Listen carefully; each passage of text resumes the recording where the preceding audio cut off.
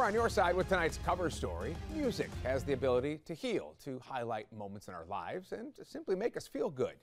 You don't need to see to enjoy it, but for someone who can't, music absolutely sets their imagination on fire. This is especially true for a local musician who is making his mark in the country and bluegrass scene. Natisha Lance has tonight's cover story.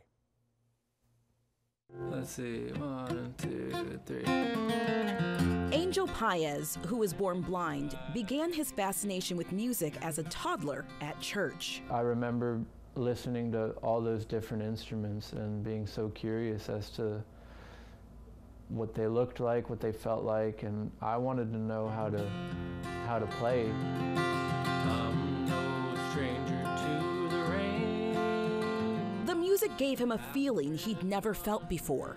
It made me feel like I could never get enough of it, like something so cool and so different and new that made me want more. So he started teaching himself to play. First the piano, then the accordion and violin. Over time, he learned to play 6 instruments all on his own, by ear.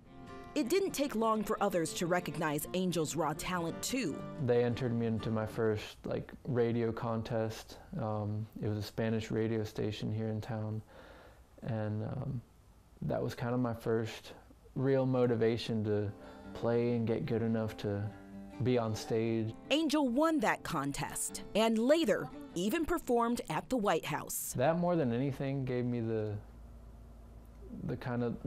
spark, if there ever was one, to pursue the music. And pursue music he did.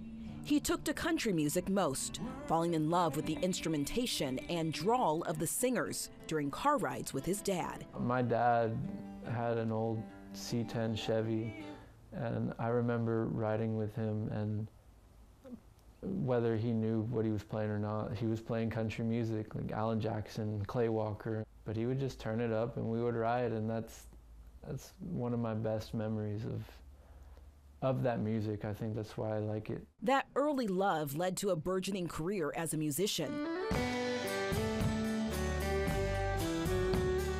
He now plays with a few bluegrass bands and performs with 2 duos. He even had the chance to record at the famed Muscle Shoals in Alabama, where bands like the Rolling Stones and singers like Aretha Franklin recorded hit songs. And if that wasn't enough, the Carolina Country Music Awards nominated Angel for Musician of the Year and Best Fiddler of the Year twice. My dream is to just be able to make a living out of it. I know I'm not going to get rich, but I just want to have enough to,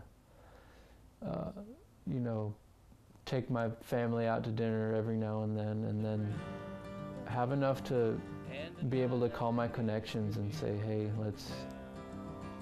let's go do this project. Angel says he's always pushing himself despite sometimes having those intrusive thoughts of self-doubt. I never know what I'm going to get into until I try it. And how many times have you surprised yourself? Oh gosh, more than I can tell you. I'm good at finding shelter. I'm pretty shy by nature, and I think that's what holds me back sometimes. But a lot of times when I encounter that success, whether that be in music or just life in general, it feels good. It feels like I can literally go out and do anything. Natisha Lance for On Your Side Tonight. What a terrific story. What talent this young man